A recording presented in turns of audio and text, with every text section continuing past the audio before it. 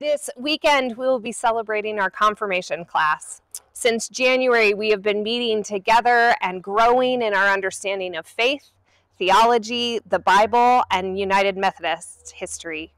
This has been a great opportunity for me to get to know a bunch of our youth and also for them to explore more about what the church is and what it means.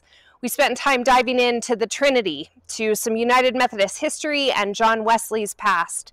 We also learned lots of different pieces of the Old and the New Testament.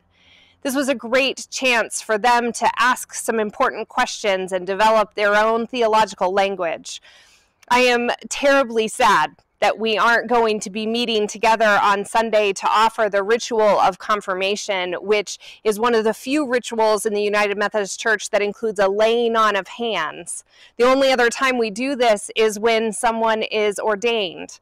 And so we're going to hold off on that ritual, but we want to lift up each of these confirmands and their hard work over the past few months so that we can honor what they have done. We're going to be lifting them up during our prayer time, and I would encourage you to think through the ways that you have been a part of our church.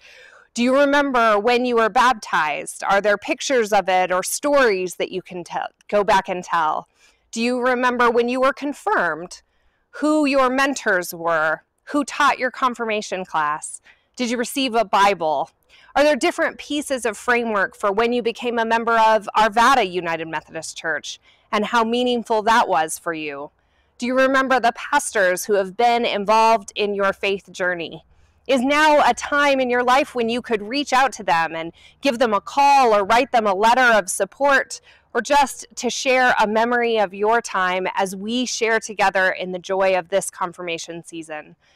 I'm so excited about the opportunity to have all of these youth become members of our church, where their voices and their thoughts and their ability to lead us forward will all be a part of our future together. I hope that you can join us in our virtual worship service on Sunday so that you too can lift up each of these confirmands in your prayers and your thoughts throughout the coming weeks and months. I hope you guys have an excellent Friday.